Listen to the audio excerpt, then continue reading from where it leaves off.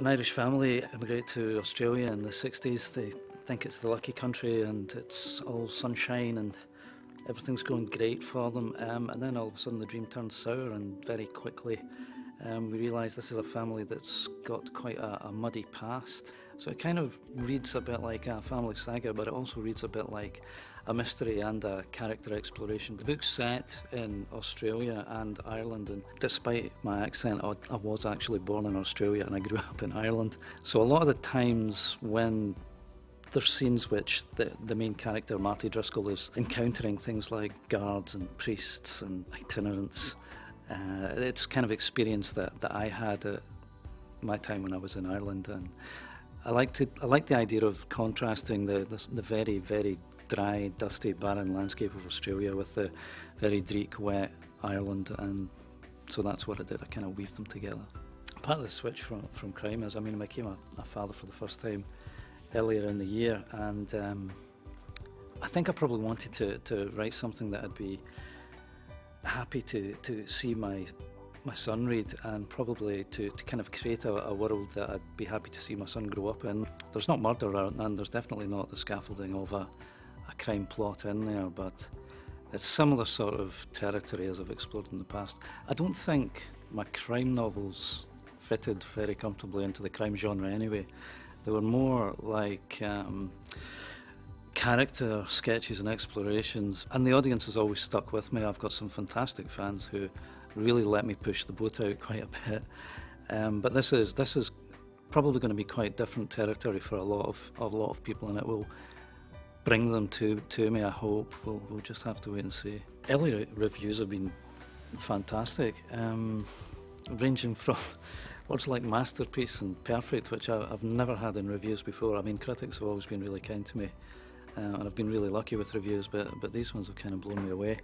The first person to read it was a writer I really admire, Doug Johnson, and he thought it was something quite special. And Lisa Jewell is another popular author that I used to share an agent with, and she read it and thought it was incredible, so I'm very flattered.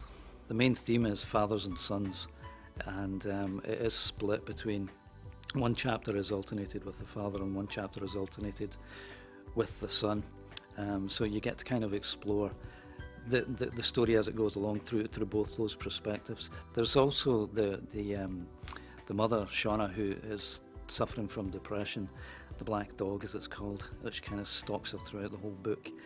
Her perception of the story is completely different to her husband's and her son's as well. She's kind of shaking her head at these stupid men. But her story's told in retrospect. It's told in snatches taken from her diary. I didn't have to go undercover as a female to try and experience what it was like to be Shauna Driscoll, you know. She was an integral part of the story, and I just needed to sort of let myself explore that on the page, and it kind of flowed quite naturally.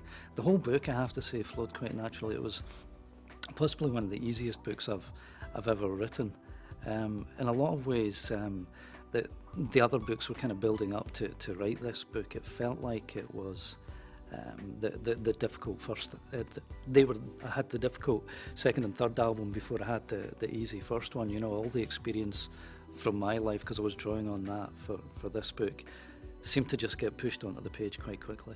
Definitely started getting a lot of memories of how things had been when I was growing up, and the kind of relationship that I had with my father, and noticed a lot of the mistakes that he made in bringing up his children, which I would say are certainly not going to be mistakes I'll make, but you know, I'll make different ones.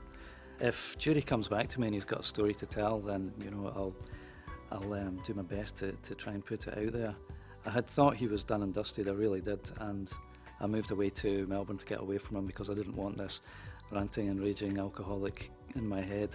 But he kind of followed me out there, and he had another story to tell, so I put out a few novellas featuring him. But yeah, I don't see myself sticking too much with the crime in future. My next book has actually similar territory to this one. It kind of explores the idea of a family under stress.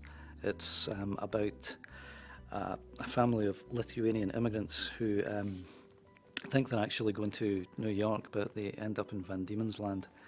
And the father becomes a tiger man just as the Tasmanian tiger cull is in full swing. And that's called The Last Tiger, and that's coming out with Cargo next year.